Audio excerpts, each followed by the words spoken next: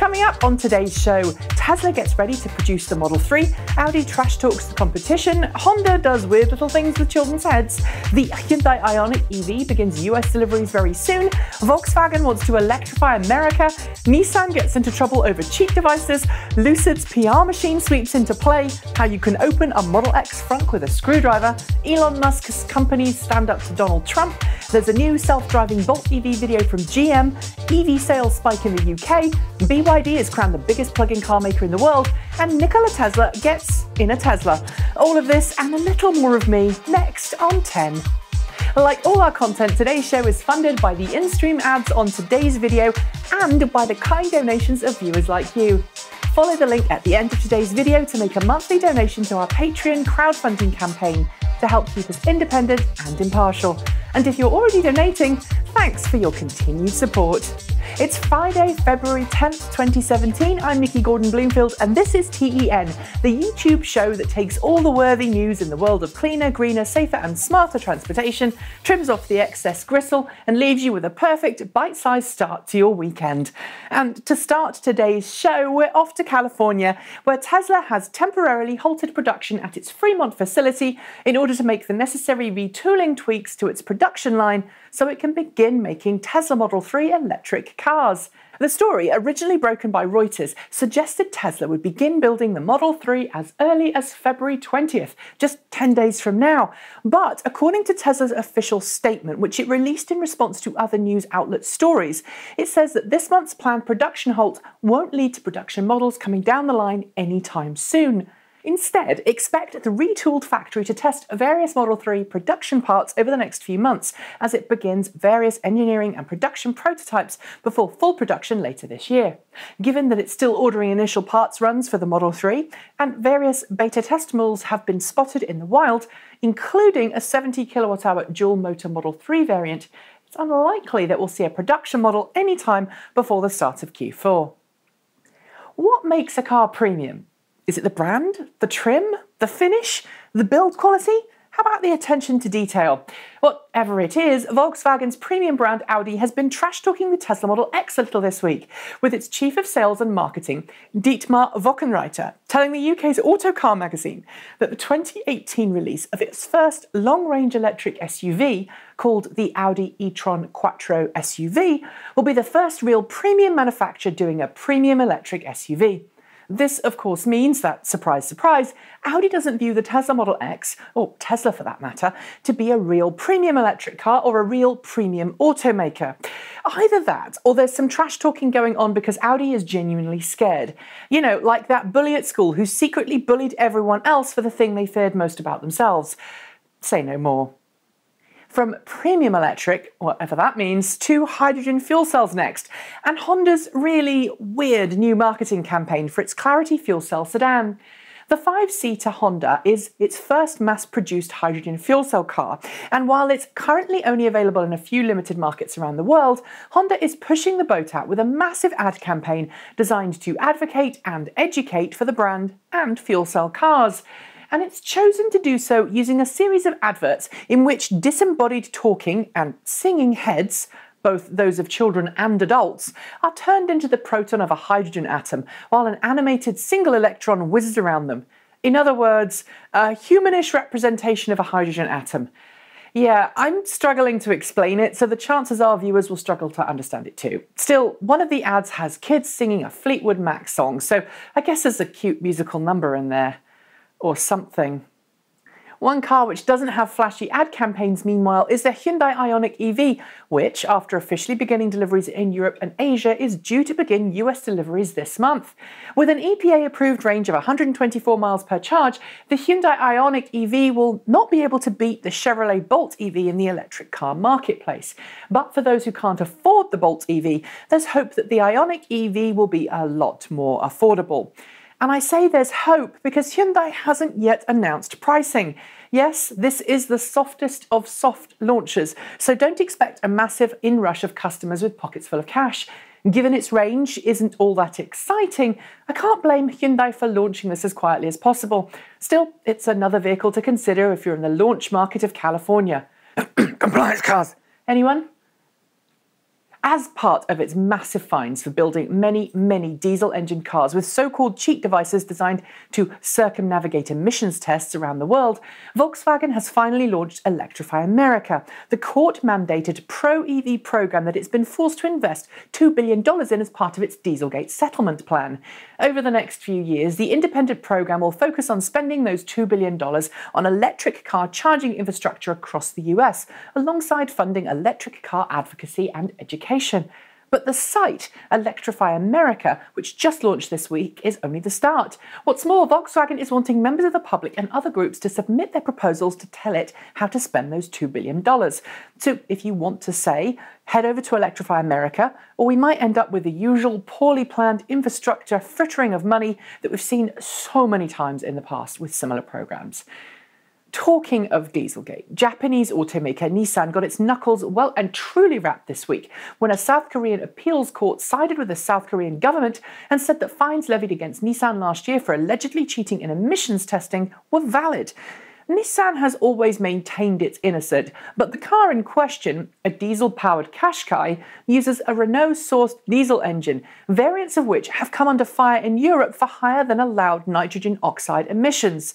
In all of these cases, the allegations centre on a sensor which turns off an exhaust gas recirculation system at temperatures in excess of 50 degrees Celsius to prevent overheating, at least normally. That's fairly standard practice, but in the case of the diesel Qashqai, the allegations are that the system turned off the EGR system at just 35 degrees Celsius, meaning it fell foul in emissions tests. To be honest, I'm a little disappointed that Nissan, like every other major automaker out there, is still getting into such trouble over these emissions, especially when it has the solution staring it right in the face. Plug-in? Anyone? For the past few years, Lucid, the company previously known as Ativa, has been teasing us with videos of its Mercedes Sprinter test mule setting insane 0 to 60 mph times thanks to its super-fast, high-spec electric drivetrain. And earlier this year at CES, the company began to show off its first production car, the Lucid Air, to interested investors and customers. Well, now Lucid's PR machine has gone into full overdrive, giving select test drives in and around Los Angeles and San Francisco and California, making sure plenty of media get behind the wheel and sharing some truly stunning footage of it undergoing various road tests. With a price tag expected to be in excess of $160,000, the high-end 1,000 horsepower electric car has the tech and the performance to match or even beat Tesla, and unlike Faraday Future, seems to be a fully finished vehicle. As you can guess, we're eager to get a ride for ourselves, so when we do, we'll let you know if this is a serious contender in the plug-in marketplace or just more vaporware to ignore. Watch this space. As the most advanced car on sale today, the Tesla Model X has automatic everything. Automatic doors, automatic tailgate, autonomous driving, the lot. But when it comes to the front trunk, or Frunk, a video went viral this week showing how easy it is to break into a Model X Frunk with just a screwdriver. The video, courtesy of well-known YouTuber Alejandro Salomon, who happens to own a massive number of high-end cars, including a Tesla or two, shows that once you've removed a bumper trim panel with a screwdriver, you can indeed open a Tesla Model X Frunk super easily. And it's caused quite a lot of hysteria online.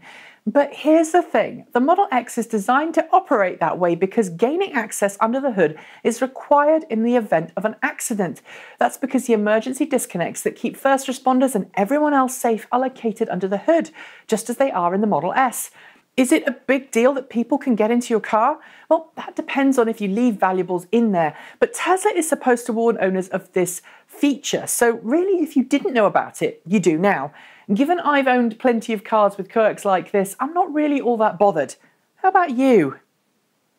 As with last week's show, we're trying really hard here at Transport Evolved to stay out of the political world, unless that political world has something to do with electric cars. And this week it did, when Tesla and Elon Musk's other big company, SpaceX, joined a total of 97 different companies in signing an amicus brief condemning the White House for President Trump's executive order that intended to halt the issuing of travel and work visas to citizens of 7 Middle Eastern countries with predominantly Muslim populations. Musk, who's been part of Trump's business and tech team of advisors, had initially responded to the travel ban by promising to broach the issue with Mr. Trump in a future meeting, and did appear to do just that last week. But this week, however, Tesla and SpaceX both joined up to the brief, which originally did not have either firm listed. Either last week's chat with 45 didn't go very well, or both companies felt they needed to add their names anyway. Either way, it'll be interesting to see what the reaction will be from Tesla Model 3 reservation holders who cancelled their orders last week in protest of Musk's involvement with the White House and apparent lack of saying anything. I wonder if they'll reinstate their reservation. For almost as long as the Chevrolet Bolt EV has existed, we've been told how GM's first long-range production electric car will play a future in the world of autonomous cars. Indeed, the car was designed from the ground up to one day operate as a fully autonomous vehicle. And this week, GM released the latest in a series of videos showcasing the progress that the recently acquired Cruise Automation has made to teach the Bolt EV how to drive itself. The video shows the Bolt EV confidently driving itself through the streets of San Francisco, with the driver attentively ready to jump in and help out when required. While it's not production ready yet, it shows that in the not too distant future, just like Tesla, Nissan and so many others, electric cars and autonomous vehicles will one day become synonymous with one another. It's taken quite a while, and I'm not sure if me leaving the UK had anything to do with it, but electric car sales in the UK have well and truly taken off. So much so, in fact, that electric cars have accounted for 4.2% of all new cars sold last month. The reason? Well, EV charging infrastructure is on the rise, but so too are attitudes towards electric cars, with cars like the Tesla Model S and Nissan Leaf a mainstay on any major British city. But Renault's new Zoe has helped too, with its 41 kilowatt-hour lithium-ion pack, bringing longer-range capabilities within the reach of budget-minded buyers for the very first time.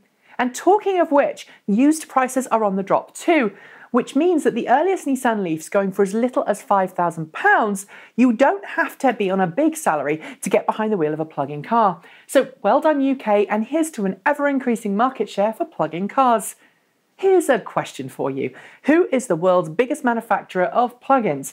You might think that it's Tesla or perhaps the Renault, Nissan and now Mitsubishi alliance, but you'd be wrong.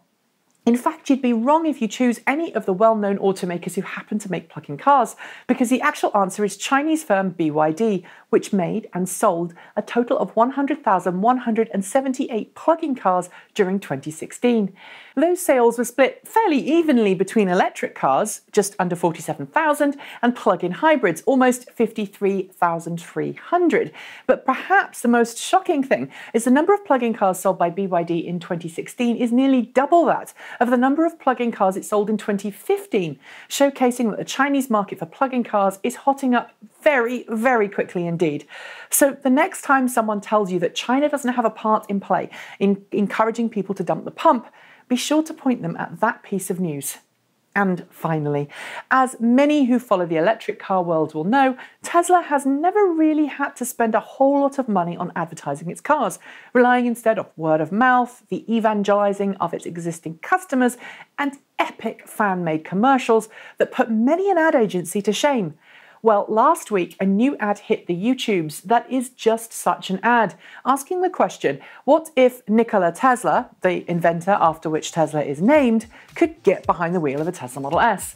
The result is a beautiful piece of filmmaking and, save for the slightly dodgy moustache, is one you'll just want to watch it in entirety from start to finish. Beautiful. And as that's the end of the show, you can do that in just a few. But before you do, don't forget to like, comment and subscribe, as well as find out more about our Transport Evolved vids on our YouTube channel, which this week includes a peek inside an electric car charging station and an explanation of why you use more energy driving through water than you do on dry roads. And if that's not enough, don't forget to follow us on Twitter and catch up with the occasional news article on the Transport Evolved website. And as always, if you liked what you saw today and want to help us make more shows like this, please consider making a donation to our Patreon crowdfunding campaign, a link for which is in the description below and at the end of today's show. Thanks again for joining me. I'll see you next week. I'm Nikki Gorton-Bloomfield. This was T.E.N. Have a great weekend, and until next time, keep evolving.